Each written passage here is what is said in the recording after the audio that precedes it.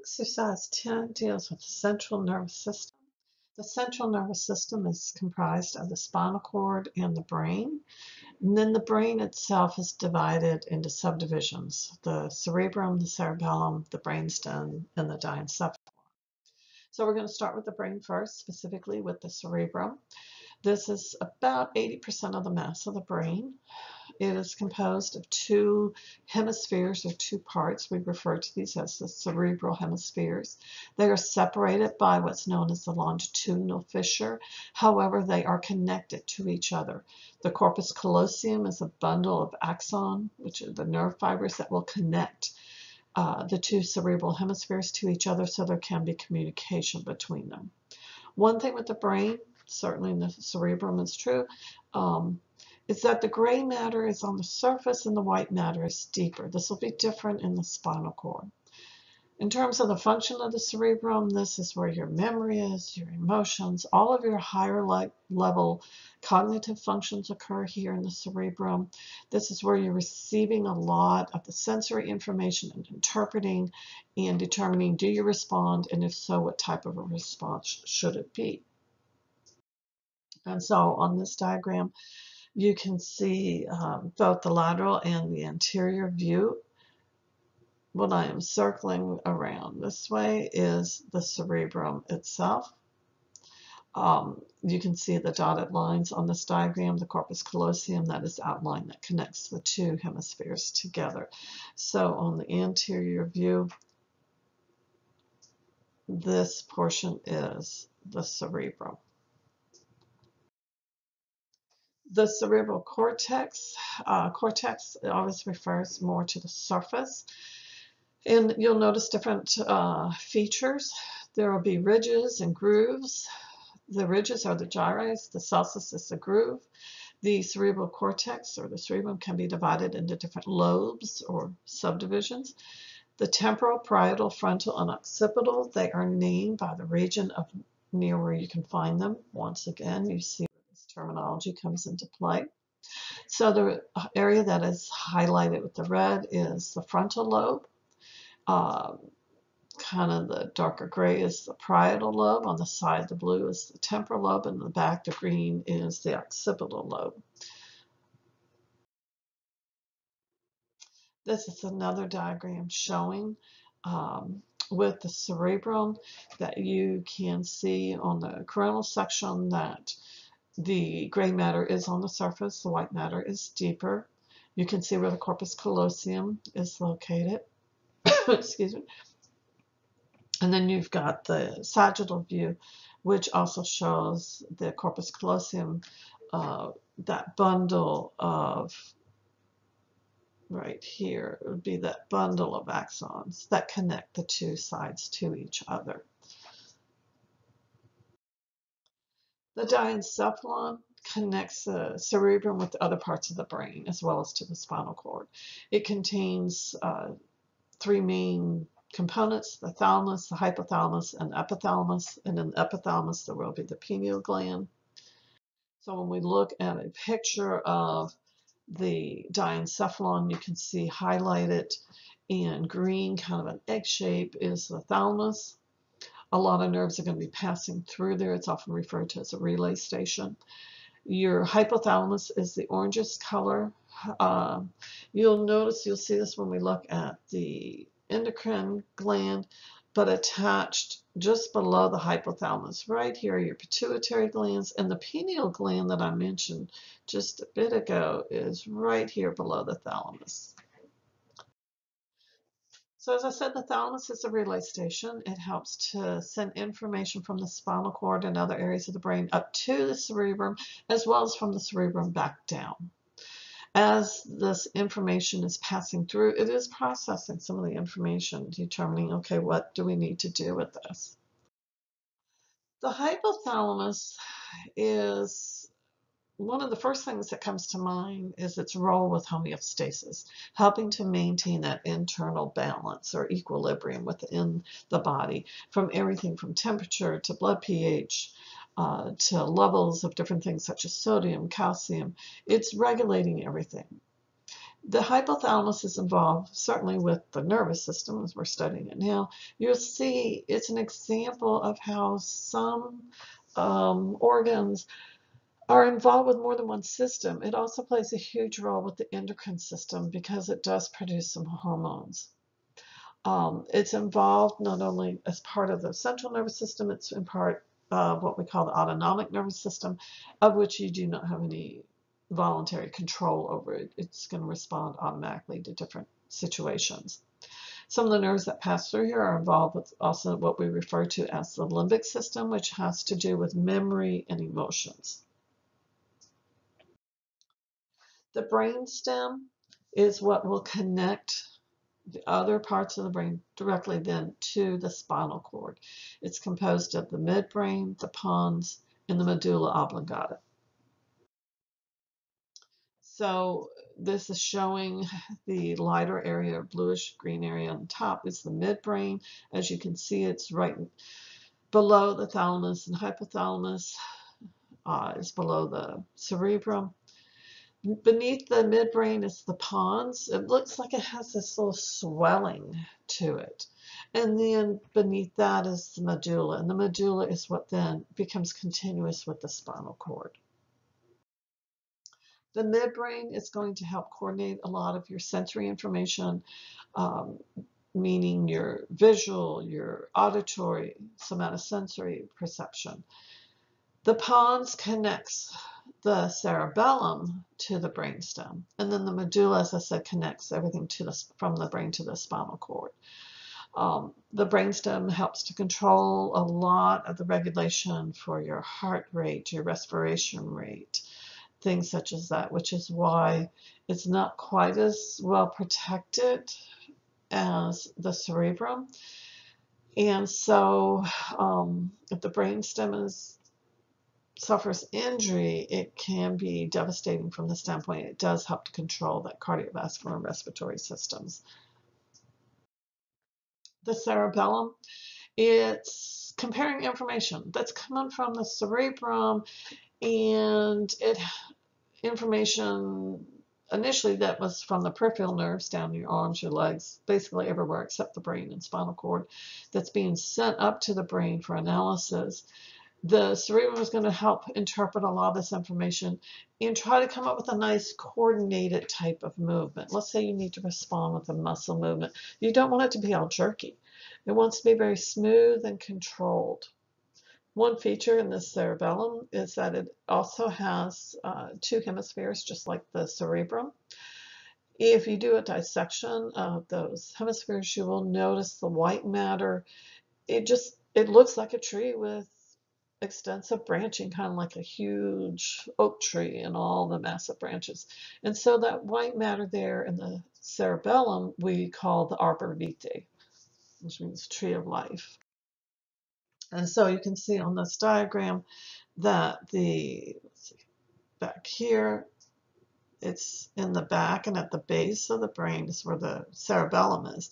And you can certainly see all of this white matter here, how it does look like a tree with all the extensive branching. And so that's why it's called the arbor vitae there.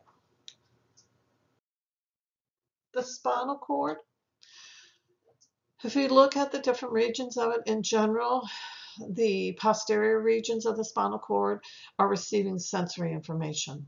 The anterior regions are motor. You'll notice a difference with the spinal cord as compared to the brain in that the gray matter is deeper, but the white matter is now superficial. The spinal cord is divided into different regions. You have the cervical, thoracic, lumbar, and sacral regions. When we look at the spinal cord, the gray matter we refer to as horns, so we call them the gray horns, and it's more or less in the shape of a butterfly. We divide that gray area into different regions. So not only do we call them horns, but we also give them regional terms such as posterior horn, which, as I said earlier, the posterior region is going to be having sensory information. Anterior horn is going to be more motor. The lateral horn is more with the sympathetic division. So you can see here that on this cross section of an actual spinal cord on the bottom and the schematic drawing on top, that yes, in the very, very middle, be right here in the middle, is the central canal.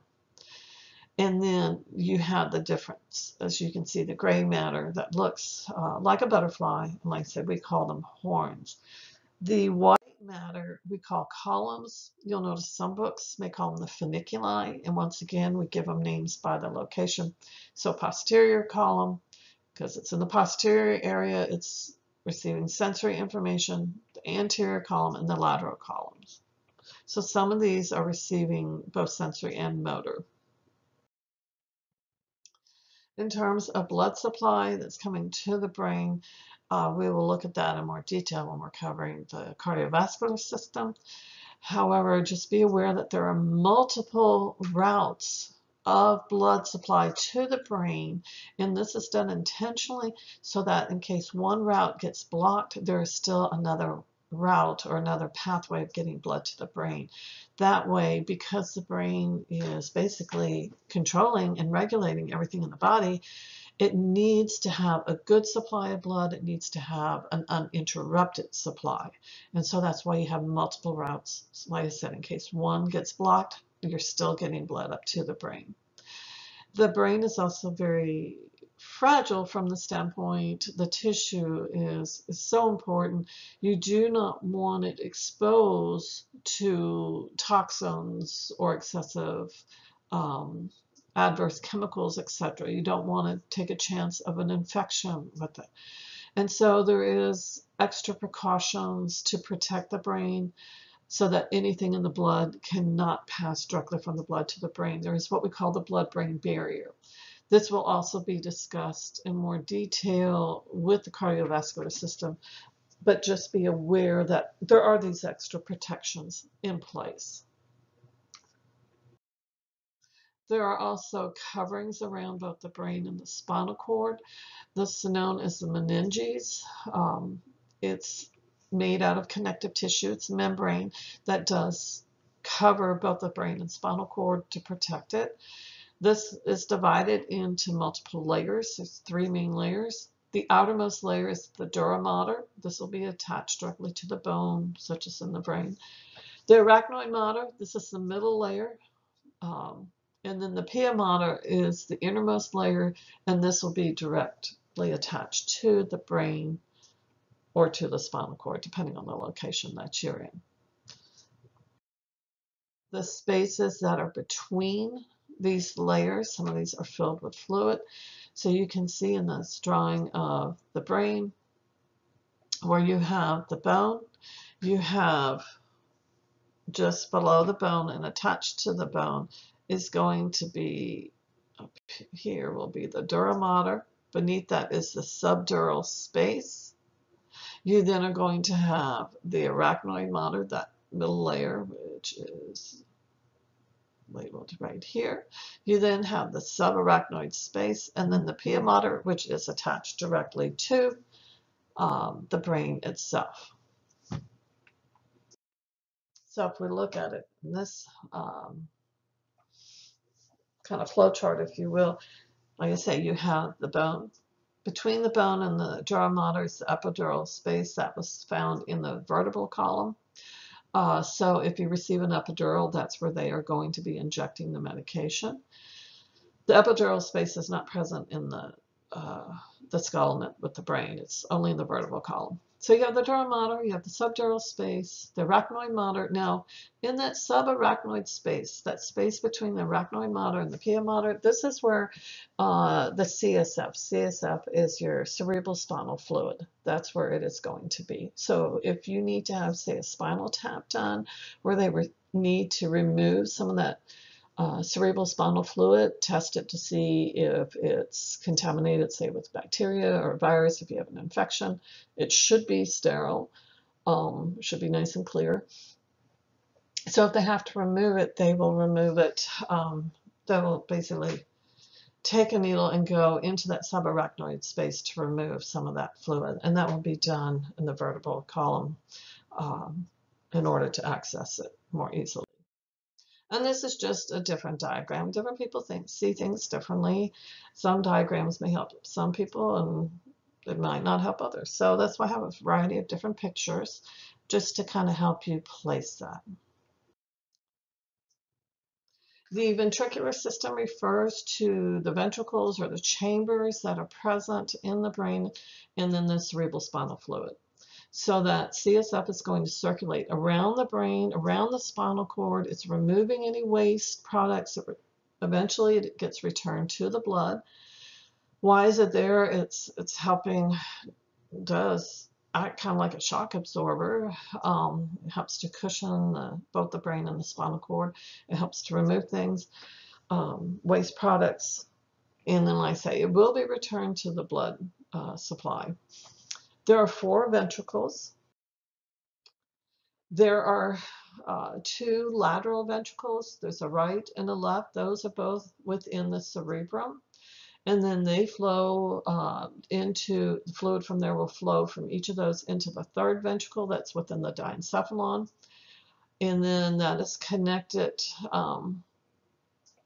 the interventricular foramen is what connects the lateral ventricles to that 3rd ventricle.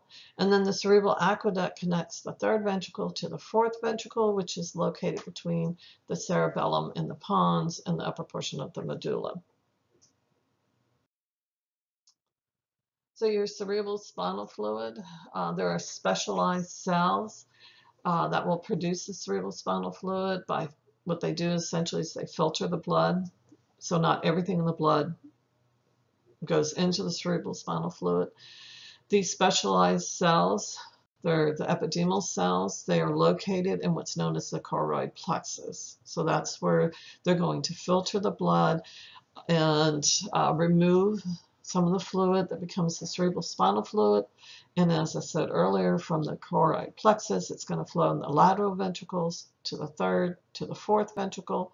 From there, it is going to either flow down the central canal of the spinal cord and then back up towards the brain, or it's going to flow into the subarachnoid space where it gets reabsorbed. It's reabsorbed by the arachnoid granulations, and it will flow to the dural sinuses, and then, as I said, it will be returned back to the blood circulation. And so this diagram here is showing the choroid plexus. If we are up here, where it's being, the cerebral spinal fluid is being produced. And out of this. And then it's going to flow into the lateral ventricles down to the 3rd ventricle, and then down here to the 4th ventricle, and then it either goes down here, the central canal, or it comes around this way and will end up in the subarachnoid space. Eventually it will be reabsorbed, as I said, and will go into the dural sinuses and then back to the blood supply. So this is just kind of a brief explanation and description of the central nervous system, which is looking at just the brain and the spinal cord.